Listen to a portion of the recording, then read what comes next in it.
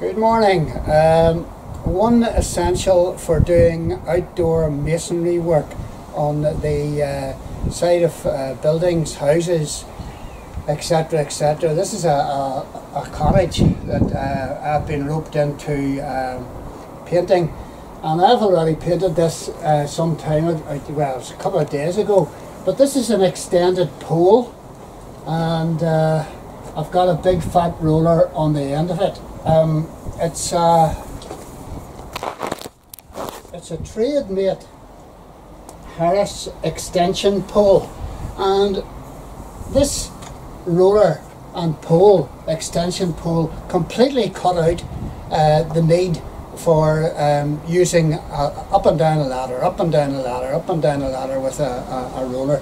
So just to show you the extent of this, it's a 5 meter job. Just twist this here, and this extends out. Now it is in a confined space like this. It's difficult to get it into your tray, but it can be done, and I did the bulk of this wall using this extension. So there's it secured, and this is the kind of distance up the gable wall that you can do, even right up into the apex. Now it does get a wee bit bendy if you lift it off.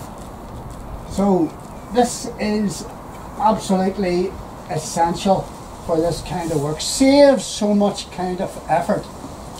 So now there is a problem, of course.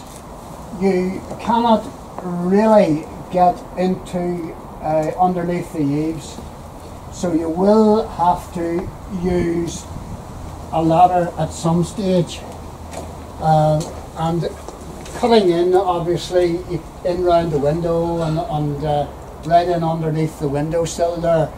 You know, you can't get up it without splashing paint everywhere. But even over here, your extension pole will do the job.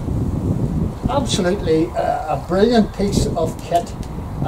Can't remember how much we paid for this, and I don't even know where it was bought, but I'll look it up and put it in the video notes in underneath the video.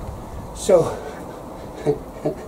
you're probably looking at my coat here and said he's more paint on the blooming coat than he has on the wall, and you'd be absolutely correct. I am not a professional painter. I'm a total amateur.